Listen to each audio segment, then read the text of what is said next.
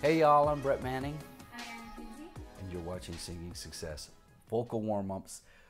And today what we're going to do is a pro warm-up. But first, Erin, tell us a little bit about yourself. Well, a little bit about me. I started taking lessons from Brett when I was probably 12 years old. I'm 20 now, so it's been a hot second. And I've lived in Nashville for about 3 years. I'm originally from a small town east of Dallas. And I do the artist thing. I write songs, I play music, and super happy to be here. My social media handle is @ErinKinseyTX for the Texas on most things.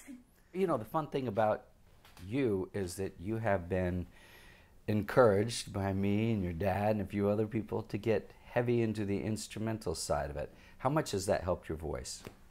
A ton. I think learning the more rhythmic parts of an instrument, where you're using your hands versus something that you can't really see or touch, you just kind of feel. I think that's helped me a lot in my songwriting, especially. I mean, even doing something on piano, you come up with something completely different than you would on a guitar. So just knowing as much as you can always helps. So I find that for most people, if your playing is limited, sometimes your singing is limited. And if your singing is limited, your writing is limited, and that's why you have to stretch a pretty wide range. So let's get with it. This is a pro warm-up. This is not something the average person would do. We're going to start with NG, go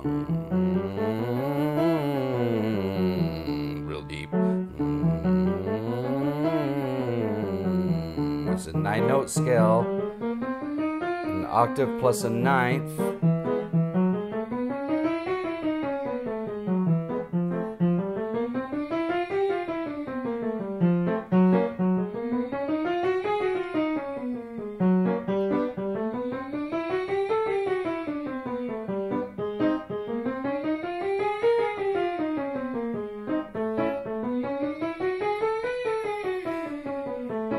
Tell she's a pro because she ain't warmed up and she's sliding through that first bridge to the C already, which is a high note in On My Own on Les Miserables. A lot of girls have to wind up to get there, but if you have a mix, you're on all the time. The lip rolls.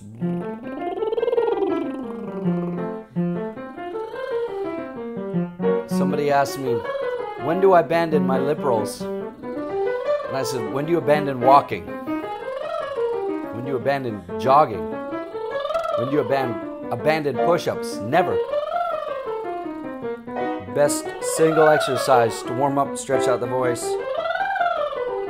Now, we're warming up with a specific purpose. You're going in to sing in the studio after this. You're making a little quick demo of one of your songs. Is it a high song, medium song? Is it pedestrian, or is it you got to work for it? Probably middle ground.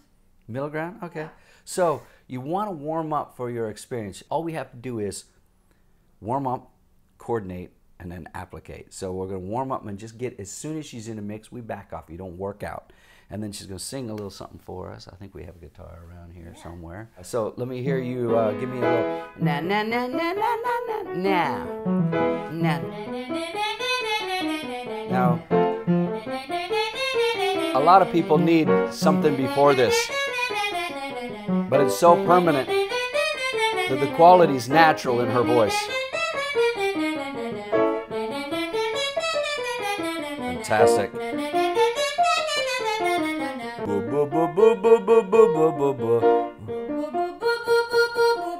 It's a little more warmth to the tone. Lower larynx, but still has brightness. Fantastic. So I don't know if you know this, but over the years, you've gone from having that distinctive bridge at A, B flat, B to really blending over like a half an octave on your first bridge, which means the bridge is like this. You have chest, you have head, and they overlap, and there's the mix. A lot of people hear a definitive change when they go, ma, ma, ma, ma, ma, ma, ma, ma, ma, and the chest voice catches. But for you, the overlap is so far that you can't tell when the chest voice is starting, when the head is starting. You're absolutely right smack dab in the middle. It is quintessential mix. So Lots of lessons. do it like her. Do it like her, because she's got mix for days. And mix is so much easier, doesn't it? Oh, yeah. You know, remember when you were young and the chest voice, you could wind up for it, and you did that one thing with Ed Cash, and it was like, okay, it's really high, you can hit the note, but your voice isn't quite developed into that. And then as you got your larynx down a little bit, the tone opened up, and he's like, is this Aaron? When I sent him something, he said, that's Aaron. You're also doing 4-hour gigs. You can't do it all. You can't. That's right. And there's times when you've done super long gigs, and you were already tired, you're already beaten down, and you were sick, but you had like a 20-minute warm-up, and everything was fine. Anyway, give me the last one for the most balance, again, is a so say, let's get these ribs, get these muscles, say,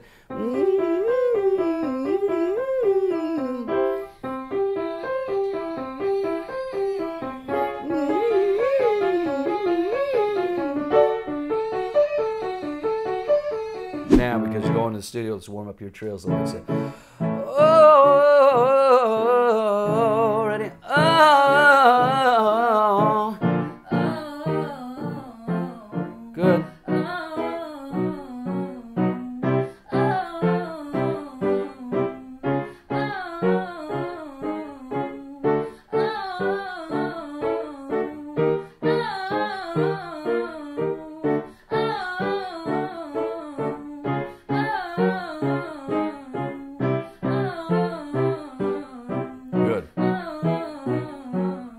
Just a little bit of head voice, just make sure it's there. Just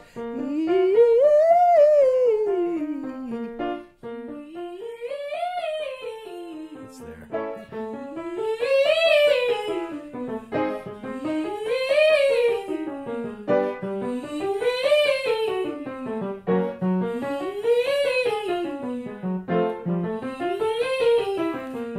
You know, my daughter Tess has been following you for so long and sings your songs and loves it. Now she's recording. She's like, oh, it's so fun. And she says, there just comes a time when your voice is just kind of always warmed up.